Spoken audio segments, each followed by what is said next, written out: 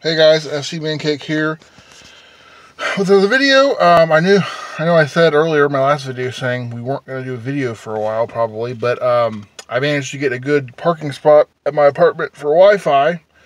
So I decided I would recap the Nashville match because there's not much to recap. I didn't watch it. There was no way to watch it. It wasn't there. Unless you were there, you couldn't see it. All you got pretty much was tweets. I followed on Twitter and social media.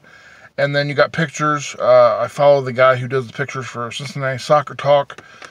So he does a great job. Alex is his first name. I forget his last name. But basically got that. Basically, the gist is they came out early. I think it was like 18th or 19th minute. Nashville scores a goal, up 1-0. And then we would tie it, go up 2-1. And then they would tie it with a PK late. And to tie it 2-2. The gist I got from Twitter is that we were kind of so-so in the first half, and then we did pretty well. We put in a lot of new people and did a lot better in the second half.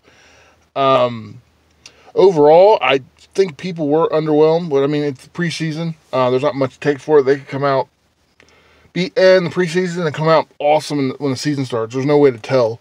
Dekel Kynan, I think his name is. He busted his eye open. Looked pretty bad. I don't think that's anything that'll keep him out. I think he'll probably just get stitches. And I mean, he might not play the rest of the preseason, depending on how hard the cut is. But he should be fine by the start of the season.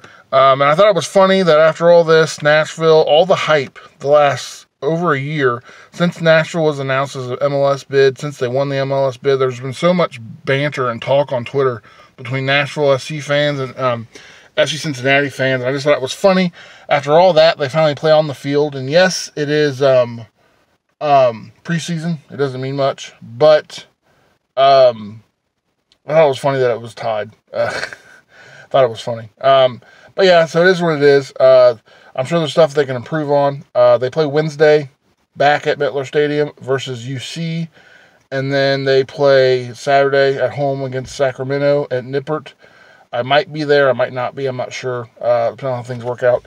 But yeah, so yeah, and then I already have pretty much the same recap on Anchor. Anchor.fm/FC Mancake. Or if you just search FC Mancake on Anchor, you should get it. And then if you search FC Mancake on iTunes or Google Play Music, I pop up on a podcast.